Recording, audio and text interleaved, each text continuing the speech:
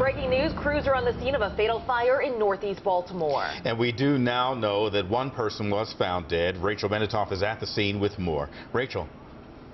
Tim and Lynn, we're on Harford Road, just north of Northern Parkway. You can see behind us a very large police and fire response. We're here with Blair Adams, the Public Information Officer for Baltimore City Fire. Thanks for being here with us. Can you explain to us how the fire department was first alerted to this fire? Sure. So it was just after 5:30 when we responded to the 7300 block of Harford Road for a reported fire. Once firefighters did arrive on the scene, there was visible fire showing from the second floor of a two-story row home that spread through the roof of an adjacent home.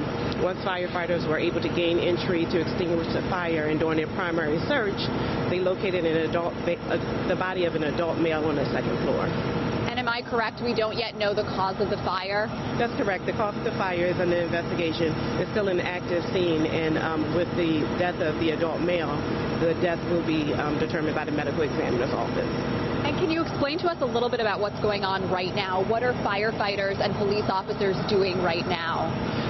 Firefighters placed this particular fire under control shortly after 6 a.m.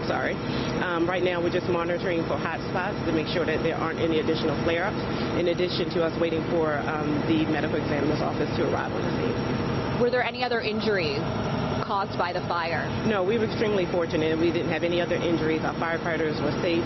They knocked the fire fairly quickly, and there were no other civilians injured in this particular fire. Blair, thank you for your time. We really appreciate it. So once again, as you heard from Blair Adams with the Baltimore City Fire Department, there are 2 homes that were impacted by this fire. One person was found dead inside one of these row homes over here, but thankfully the fire is under control right now. A large police and fire presence over here, just monitoring hot spots and making sure that any remaining fire is extinguished. So for now, we're live in northeast Baltimore. I'm Rachel Benetoff for WJZ.